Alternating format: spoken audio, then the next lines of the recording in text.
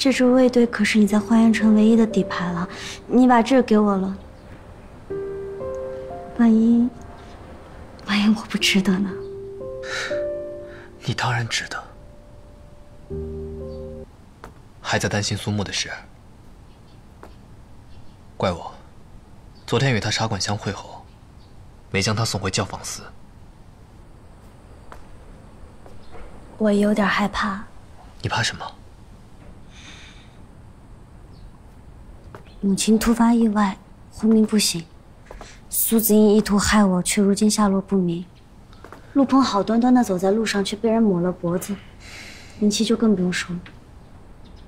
花园城最近不太平，护城军又在楚楚手上。你总不能12个师僧都陪着我吧？那万一你不在，谁保护我啊？别胡思乱想了。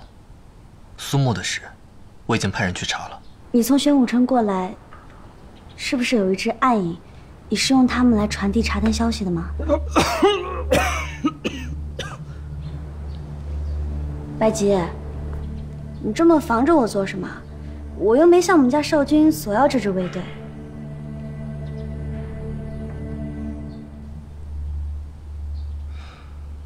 也不是不给你，只不过是现在我是没有武功傍身，要不然我也不怕这些强盗匪徒。他们要是敢过来，竖着过来，我让他们横着过去。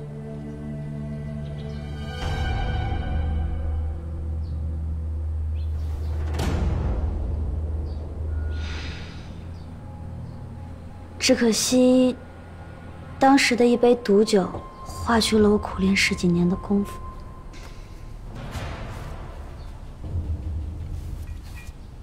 少君，这恐怕不妥。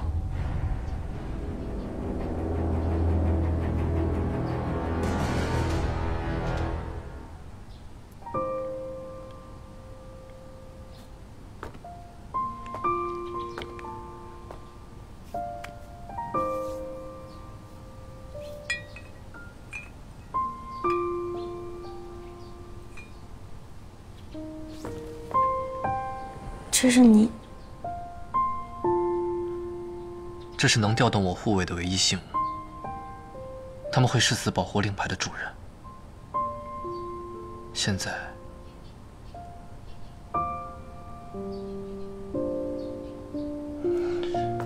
交给你了。真给我了？我要你就给我了。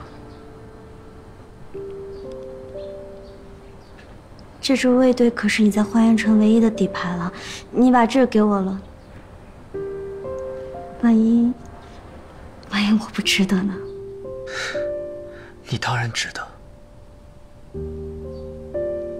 只是我将身家性命都给你了，还听不到一句夫君。夫君？啊？你叫我什么？哎，好了，我们还是快点去找苏木吧，我还是挺担心他的。